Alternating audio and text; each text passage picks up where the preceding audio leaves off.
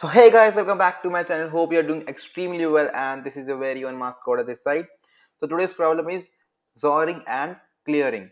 Let us see what does the problem say.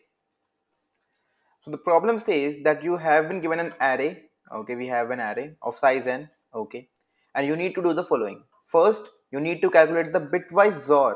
You need to calculate the bitwise XOR. Now, what is bitwise XOR?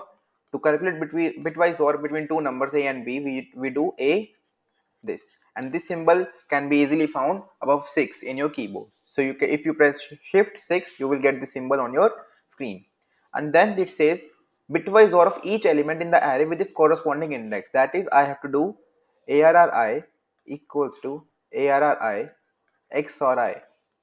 Then this first step is done, and then after that second step is print the array.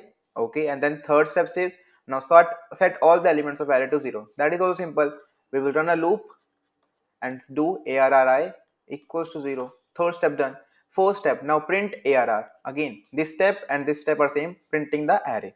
Okay, this is the question today. This is the simplest question, and I think this is the school level question. Anyone can do that.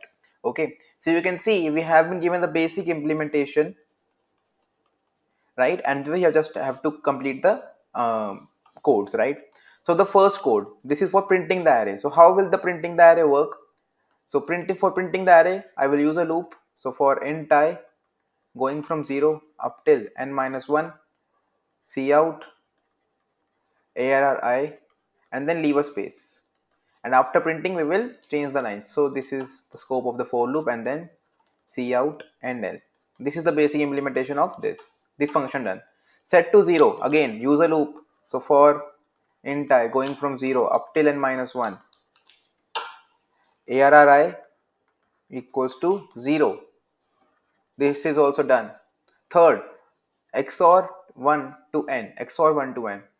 We have to do this. We have to do this. So what we will do, we will use a for loop again. So for int I going from 0 up till n minus 1, arri becomes arri XOR I. This is a third function, and you have to do nothing else in this question. Was this question worthy enough? No, this question is not worthy. This will not improve your DSA skills. I hope GFG provides some questions that really build up your DSA and lets you practice enough, right? But still, we are here to help you, and we are here to code. So we will go to the coding section now. Alright guys, even if the question is very easy, I just want you to subscribe to my channel if you're new here and like the video, okay? Because it is 121st day, right? So I also demand some love from your side, right?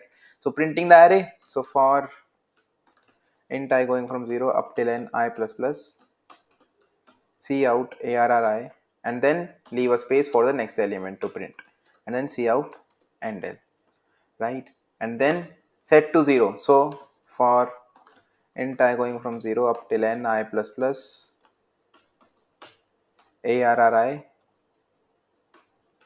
becomes 0, and the third steps becomes, I will just copy it. So control C, control V, and arri now becomes arri XOR I, and then this. Now it's time for me to compile and run, but I will only hit compile and run if you are subscribed to my channel, right? Okay, so this will return true if you have already subscribed to my channel. So it is running fine, and let us now move to submit.